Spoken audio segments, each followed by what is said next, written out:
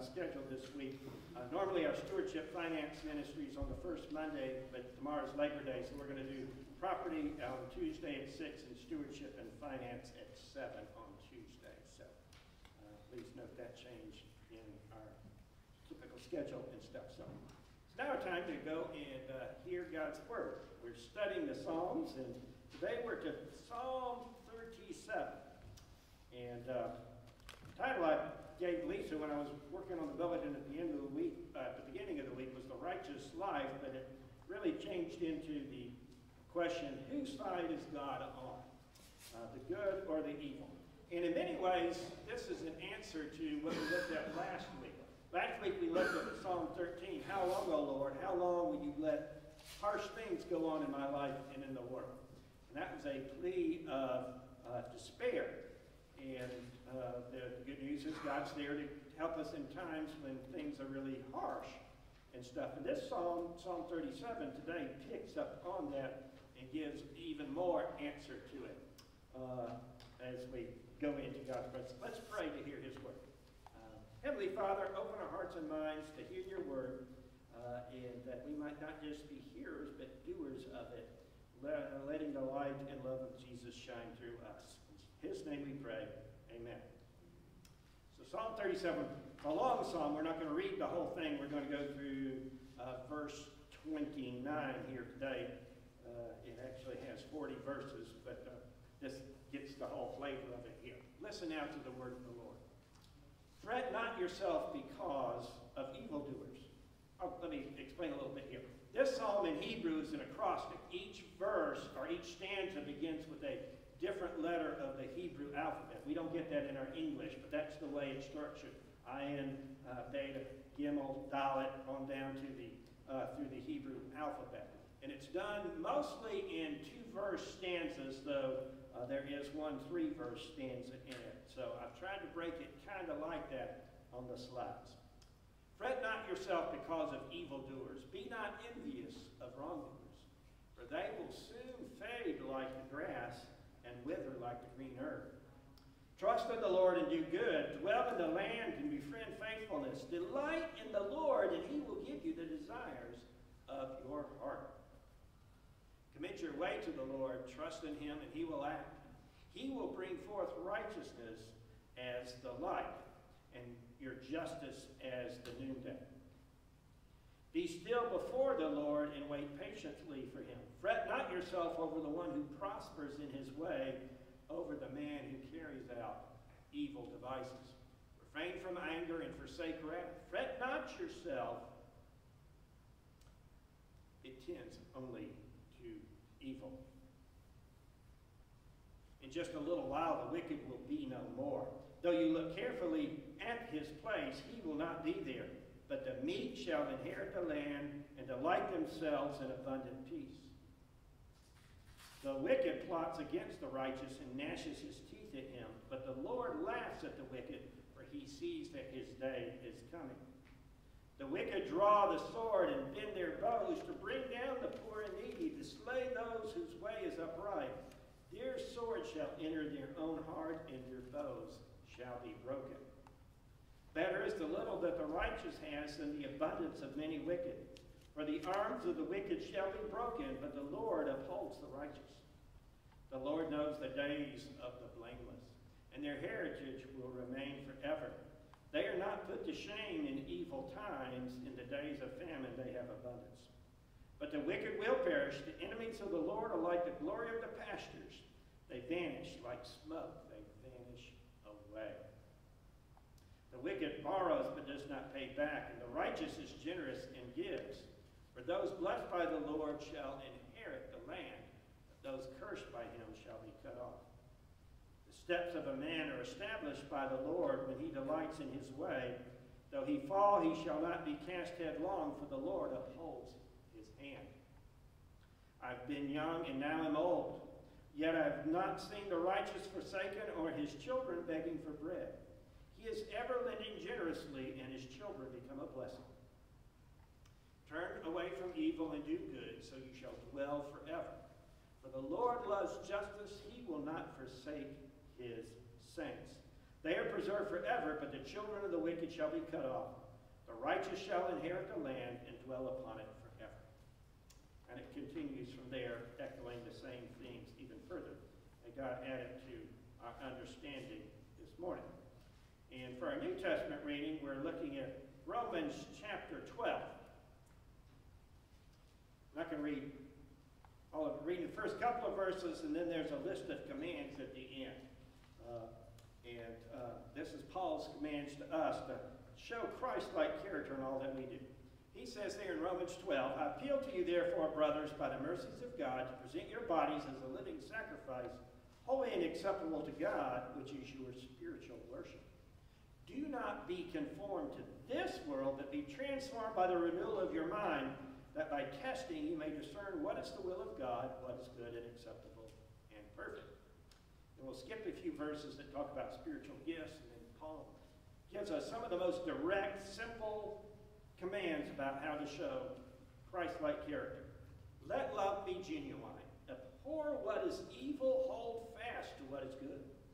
Love one another with brotherly affection. Outdo one another in showing honor.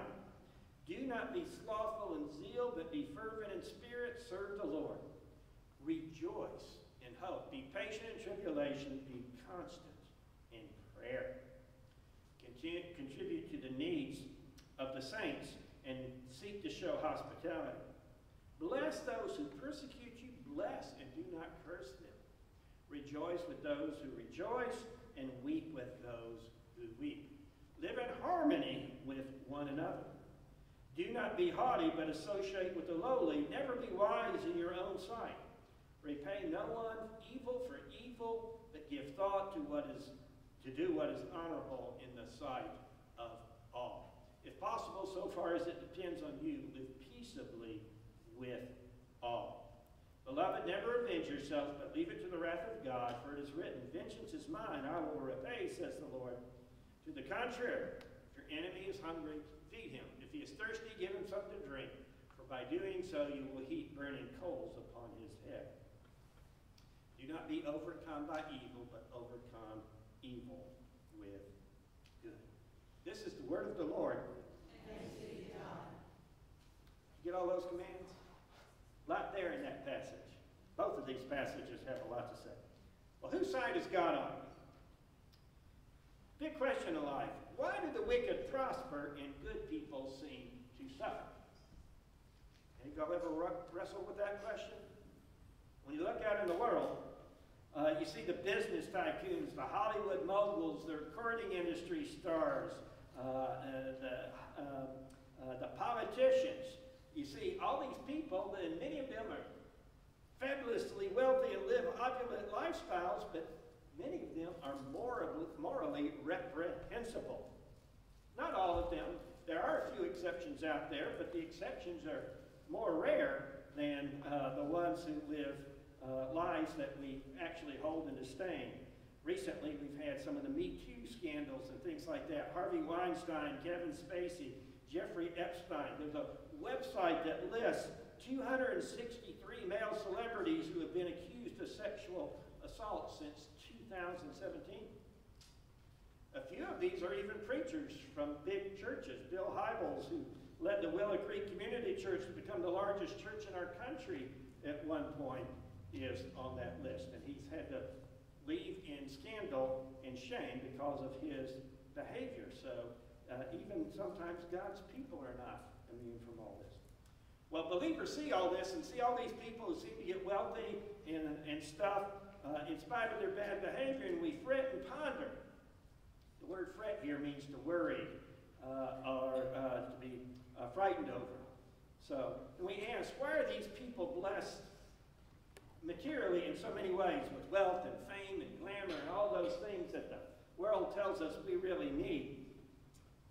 Not just the people in Hollywood. Why do drug lords and evil cartels seem to flourish?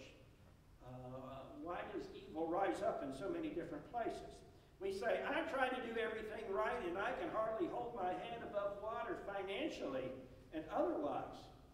That's how we respond as God's people, so we can all understand the feeling of those who wonder why this is going on. Well, Psalm 37 is written as an answer to all these concerns. It addresses all these questions and assures us that the world is not as unfair as it seems, that God is looking over everything and is going to render his judgment and blessings according to those who live in his will. It tells us not to get worked up or worried over the disparities of this world. Any income inequality is not in our spiritual agenda. Might be a political question out there, but for God's people, that's not what we wrestle with. Now, Psalm 37 is a wisdom psalm that assures us that the good path in life is the valid path in life. And we're just going to look through some of the verses here today, kind of a Bible study fashion, which we normally do anyway, but do that even a little more today, because they just simply stand out there and tell us that God is with us and for us, and we need to stand on the right side. That's why we don't need to worry because of evildoers in the world. Let's look at the first 4 verses here. Fret not yourself because of evildoers. Do not be envious of wrongdoers. They will soon fade like the grass and wither like the green herb. God is going to bring justice. That's right there in that first verse, or in second verse. Trust in the Lord and do good. Dwell in the land and befriend faithfulness. Delight yourself in the Lord, and he will give you the desires of your heart. Evil will fade like grass. Here's a way to illustrate it. Evildoers and workers of iniquity will soon be cut down like grass. Therefore, we can trust in the Lord. God's going to mete out his justice and vengeance in due time. We don't have to take care of this. And this is what we can celebrate. First of all, there's promises to God's people. Verse 10, in just a little while the wicked will be no more. Though you look carefully at his place, he will not be there. But the meek shall inherit the land and delight themselves in the abundant of peace. Where have you heard something like, but the meek shall inherit the land? There's another famous Bible verse in the New Testament that picks up on that. The Beatitudes. The meek shall inherit the land and enjoy great peace is a lot like, blessed are the meek, for they shall inherit the earth. In the Beatitudes, all those blessings there. Blessed are those who mourn, they shall be comforted. Blessed are those who are spiritually poor, they shall inherit the kingdom of God. Blessed are those who are persecuted for righteousness' sake. And also in there is, blessed are the meek. They shall inherit the earth. And the meek are those who are humble and kind and gentle, not weak, but they choose not to react in anger and viciousness at other people around them. It's the opposite of the bullies of the world. And so God wants us to be on the meek side. So that's what we celebrate here. But the meek shall inherit the land or the earth, whichever version you want to have there. Verses 27 to 29.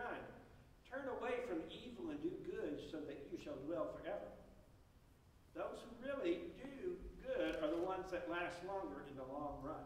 For the Lord loves justice. He will not forsake his saints. They are preserved forever, but the children of the wicked shall be cut off.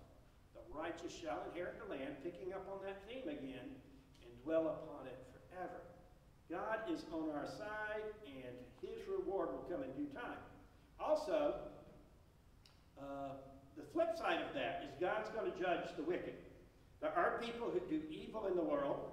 Of course, right now the world is turned upside down, and what used to be considered good, like chastity and morality and traditional marriage and preserving life and things like that, that's now considered evil in some respects, and all the corruption in the world is now exalted as something good. But we know God is going to settle this in his own time and place. The wicked plot against the righteous and gnash their teeth against him, but the Lord laughs at the wicked, for he knows that their day is coming. So God knows that sooner or later it's all going to turn around and the wicked will be punished. That's verses 12 and 13 and verses 16 and 7. Better is the little that the righteous has than the abundance of many wicked. For the arms of the wicked shall be broken, but the Lord upholds the righteous. Isn't it reassuring to hear God's word that he's with us and for us and on the right side? That's the point of this psalm. It's not telling us something we really don't already know, but it's there for us to hear and meditate on and know that God has his standards and he wants us to be on the positive. Now, the Old Testament and New Testament are built on the fact that, as we were discussing here, that God loves the righteous. And the righteous are those who seek to please God and live by his commands. Not the ways of the world. The world wants to turn all this upside down and make God's people look bad, and the evil people look heroic or virtuous and stuff.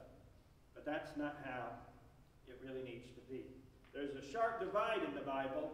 The spirit versus the flesh is light versus darkness, righteous versus unrighteous, North Carolina versus NC State. You can debate that one. I won't determine which one's the good side and which one's the bad side because some of you all will debate on that one. So, but we're into football season, so now we can get into arguments about stuff like that rather than all these other moral arguments.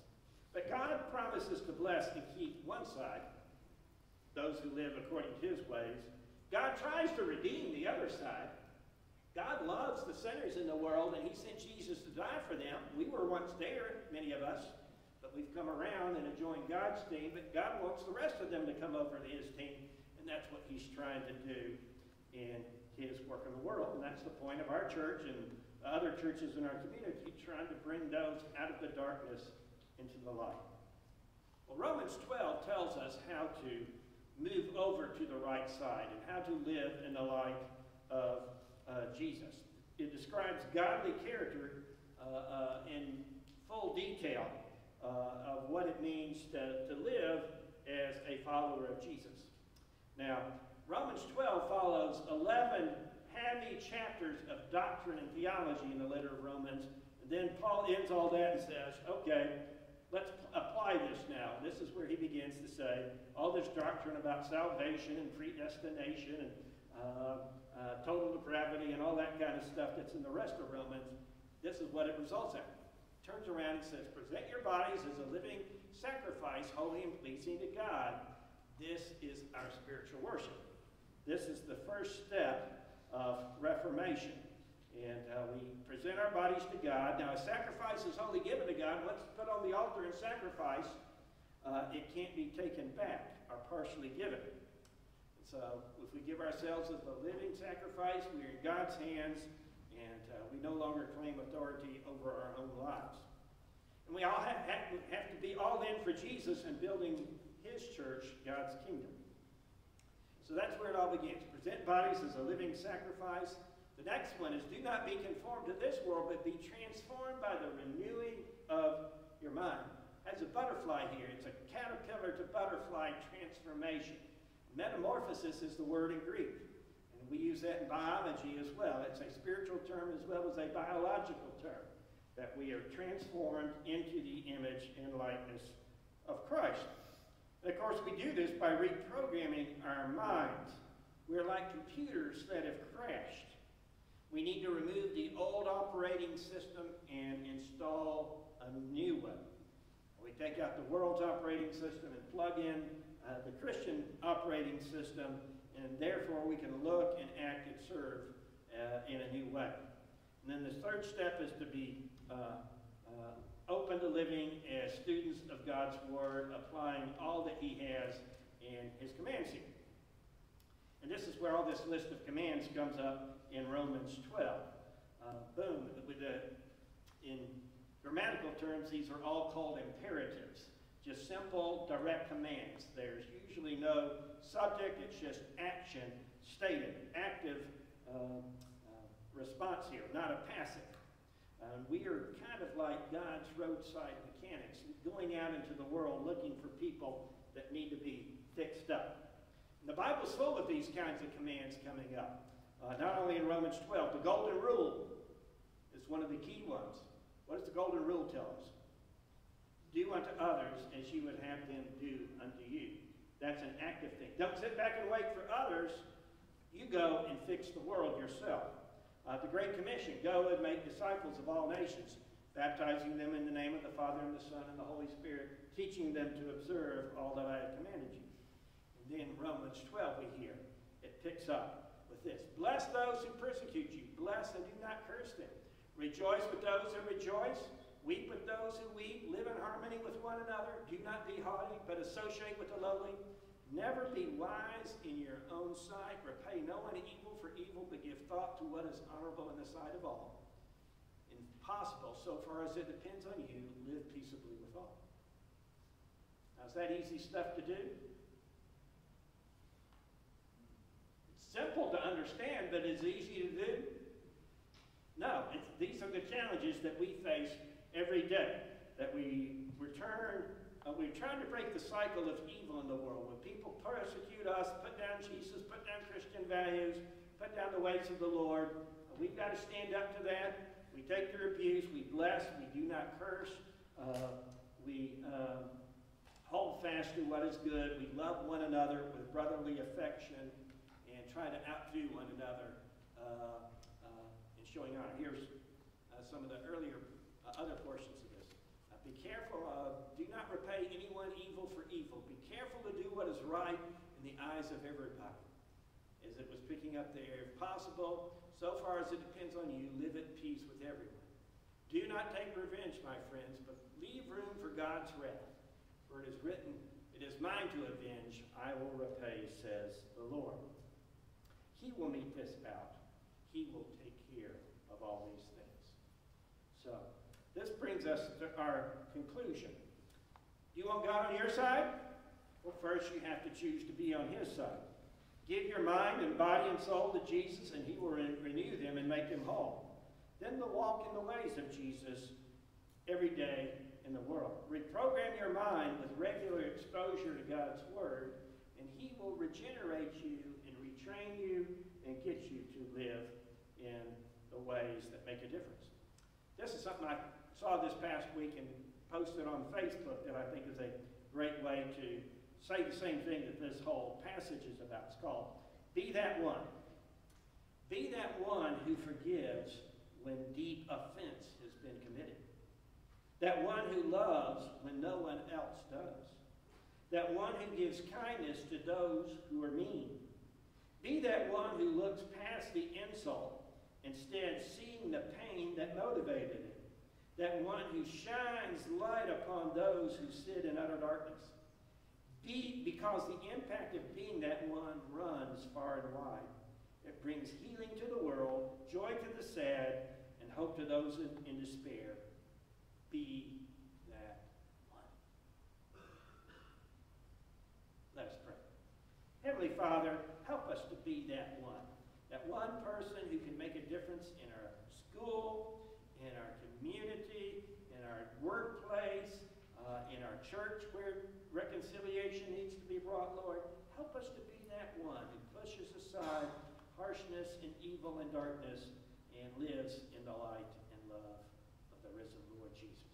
Thank you, Lord, for your blessings. Continue to strengthen and guide us, and help us to lean on the everlasting arms of Jesus as we work through all these things in our life and the world. We pray in his name and for his glory. Amen. Let's conclude by standing and singing, Leaning on the Everlasting Arms. We can't do this by our strength.